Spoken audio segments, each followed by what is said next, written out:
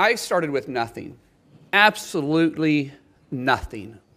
In fact, I started below nothing. And I started growing this little plumbing company with 6 employees to now we have over 300 employees. And back in 2009, you guys tried to unionize me. My guys were making money. They were getting paid more than the union halls were paying their plumbers. Our benefits were better. But because we started bidding jobs that were union jobs and winning those, union pipe fitters decided they were going to come after us. They would show up at my house. They'd be leaning up against my trucks. I'm not afraid of a physical confrontation. In fact, sometimes I look forward to it. That's not my problem. But when you're doing that to my employees, and then when that didn't work, they started picketing our job site, saying, shame on Mullen. Shame on Mullen. For what? For what? Because we were paying higher wages? Because we had better benefits and we wasn't requiring them to pay your guys' exorbitant salaries? You talk about CEOs that are making all this money, and what do you make, Mr. O'Brien? Well, I'm glad you asked that question. Yeah, Senator. I know what you make, because in 2019, your salary was, what is this, $193,000? I'm sure you got some pay raises since then. Yeah, when I was And the average UPS driver, the feeder driver, makes $35,000 a year? And what do you bring to the table? Inaccurate. Hold on a second. That's inaccurate. State facts. I've got it right here. State facts. That's inaccurate. The average UPS feeder driver makes $35,000. If you don't know your facts, then maybe you should. Oh, I know them because I negotiate the contract. So I say one thing to you. What do you bring for that salary? What do I bring? Yeah. What job have you committed, or have you started? What job have you created? One job, other than sucking the paycheck out of somebody else that you want to say that you're trying to provide because you're forcing them to pay dues? And no, we don't force them. Senator, you've asked the question. You're out of line. Let him answer the question. Actually, I haven't, and don't tell me I'm out of line. You are out of line. Don't tell me I'm out of line. Well, you frame. Don't tell me. I'm making making a statement. You frame the statement You like need to a tough shut your guy. mouth Yeah. because you don't know what you're talking about. You're going to tell me to shut my mouth? Yes, Yeah. I did. Hold it. Yeah. Hold it. Yes, Tough guy. I'm not afraid of physical. Senator, hold it. But don't sit there and tell me I'm out of line. Senator, you made a statement. You asked the question. I didn't ask the question. You did. I answered the question. You asked the question about how much money you made. Let him answer. It was a rhetorical well, question. you may think it's rhetorical. It sounded was to me rhetorical. like a question. Let him answer the question. I'm not yielding my time to him. So if you're going to let me keep my time, that's fine. You'll have your time. Let him. You ask a question. He has a right to answer that. You just watched the first half of a very heated exchange that took place during a hearing convened by Senator Bernie Sanders for the Committee on Health, Education, Labor, and Pensions. The title of that hearing was Defending the Right of Workers to Organize Unions Free from Illegal Corporate Union Busting, which is hilarious because I'm sure that the Republicans in attendance felt very uncomfortable by that, which I love. But as you saw, Republican Senator Markwayne Mullen, who claims he's not anti-union, which is hilarious, attacked Teamsters Union leader Sean O'Brien as some sort of a leech because it's the union leaders who are the leeches and not the greedy corporate CEOs. But as you saw, O'Brien was not putting up with his bullshit, and in the second half, which we're about to watch, well, let's just say that Markwayne Mullen's cheeks got clapped by the Teamsters leader when he was confronted about him being a greedy union-busting CEO himself. Let's watch. As far as my salary goes, my salary, if you follow me around, I actually look at this building. I bet you I work more hours than you do. Twice as many hours. That's impossible. But no, that's true. Sir, you don't know what hard work is. You want to follow my schedule? I'll do it in a minute. Secondly, UPS feeder drivers, and you can quote Carol Tomei, who quoted this. They make $93,000 on the lower end. Some of them making $150,000. I said feeder drivers. Feeder drivers, tractor-trailer drivers. Some of them making $150,000 per year. Some of them do. I don't disagree with that. After you've been there 4 years. Most of them make over $1,000. Okay. Most of them make over $100,000. So reclaiming my time, I go back to the whole fact that, sir, you haven't created a job. We haven't? You haven't been there. You haven't. Sure we have. You haven't. Sure we have. Tell me one job that you created. What are you talking about? Be specific. You're an employer? No, we're not an employer. People? No, but you know it's funny. We create opportunity.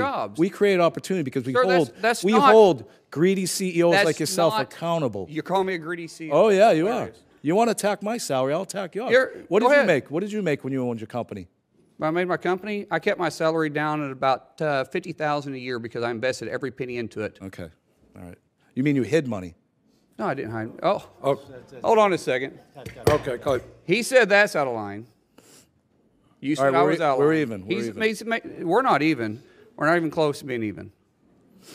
You think it's smart? You think you're funny? No, you're not. You think you're funny. No, I never said. Did I smile? You frame your opening statement. Hold on. You frame your opening statement saying you're a Senator, tough guy. continue. Senator, please continue your statements. But sir, this is. I think it's great that you're doing this because this shows their behavior on how they try to come in and demonize a shop. They say about intimidation, and it's not about intimidation. This may show your behavior here. But stay on the issue, please. The issue is if you're really for the employee, then why are you against right to work? Why are you against private ballots? Okay. If you're really about the employee, let the employee make the choice. I'm not anti-union, but when you don't want to have a private ballot, that's not intimidating? That's not intimidating? Why wouldn't you want a private ballot? That is intimidating the employee. If you don't want a right to work state, don't force somebody to pay dues to an organization they may not agree with. Just to be clear, that right there was total bullshit from Markwayne Mullen. If union members don't pay their dues, then unions can't exist. But that's what these union-busting Republicans want. They want to defang unions so their corporate donors can continue to exploit employees. It's not right to work. It's right to work for less under shittier conditions. But my favorite part of that, of course, was when Sean O'Brien called him out for being a greedy CEO because that is absolutely factual. As the Washington Post reported back in 2014, Markwayne Mullen violated House ethics rules by raking in more than $600,000 from his plumbing company, which far exceeds permissible levels of outside income for members of Congress. And for additional context, Kenny Stansel of Common Dreams explains, asked by O'Brien how much he made from his plumbing business, Mullen claimed, quote, "I kept my salary down at about $50,000 a year because I invested every penny into it," which is bullshit. But in 2013, then Representative Mullen reportedly pocketed more than $600,000 from the companies in violation of House ethics rules and federal laws limiting how much outside income members of Congress are allowed to receive. Although Mullen transferred ownership of the companies to his family, he continued to serve as a board member and chief advertiser while raking in hundreds of thousands of dollars. Yeah. So do you understand now how slimy and weaselly Markwayne Mullen is? Oh, I only made $50,000 a year. That was my official salary. Yeah, but yet you pocketed hundreds of thousands of dollars by transferring ownership to your family. So you're full of shit, and Sean O'Brien saw right through you. Now, not to mention that, Sean O'Brien later tweeted out, "For the record, Senator Mullen saw his reported assets balloon from a range of $7.3 million to $29.9 million at the end of 2020 to a range of $31.6 million to $75.6 million.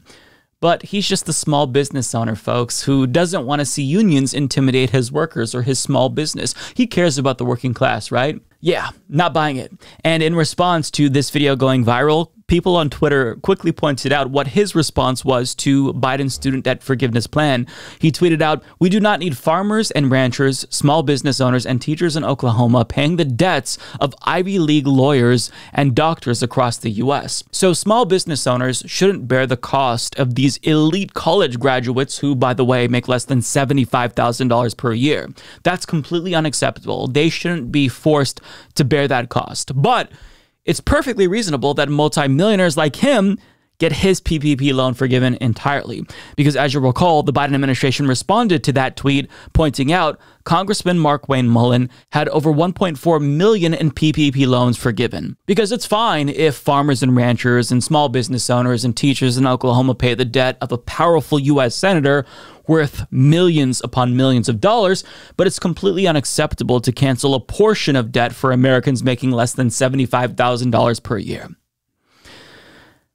They're so disingenuous. But I want to leave you with some lasting words from Sean O'Brien, who responded on Twitter after this exchange went viral, saying, "Don't let them distract you. Unions create jobs, make work safer, and put more money in workers' pockets. Most importantly, everything we do is to improve the lives of our members. I wonder if some others can say the same about their constituents." Exactly. So, yeah.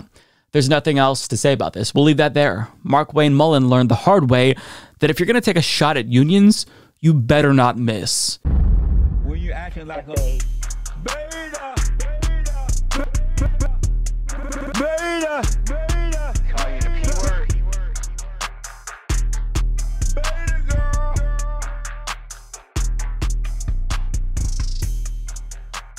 Alpha male, not a beta male.